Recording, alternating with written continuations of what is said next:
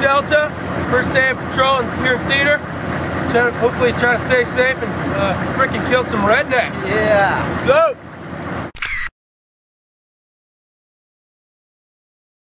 So CJ Wilson got transferred from Texas, didn't he?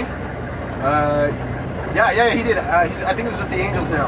And he pitched a hell of a game last year in the series. I know. At least he got a ring out of him, you know, before he got traded out of there. Yeah. Hey, oh, what's this? Pull over here, see if this guy needs some help.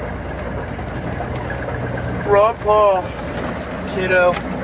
Probably his daddy's cheap. Ask him if he needs anything. Hey, he's got a gun. Hey, what's up, man? He's got a gun! Get back! Go! Shit! Get out of here!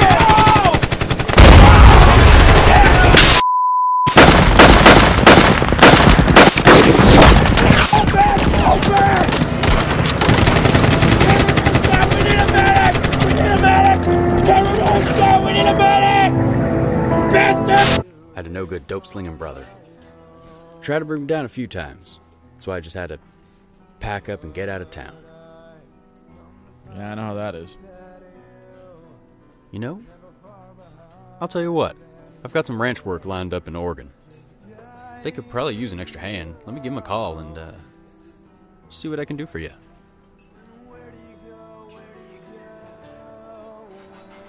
Why are you trying to help me so much? Give me a ride, buy me food, try to give me a job. You know the first thing about what I've done. You know, it's just what I believe. A man who once knew all too much about my sins, well, he died for me. And he taught me to love my neighbor as myself.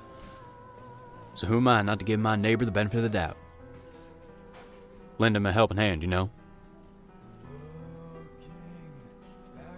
Anyway, let's just finish our grub here. I'll grab some snacks if you want to warm up the car.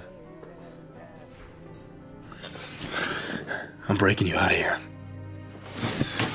Wait. Forget about me, Saul. Help the others. You know what? I don't get it. I can make this right here. Frank, I just won't buy your salvation, Saul. Not any more than paying your taxes will. You need to help the others. This is the right thing to do. But remember, your debt has been paid in full. You've been forgiven. You just need to accept that. No. You people need to wake up. Our leaders don't worship God, they worship a flag.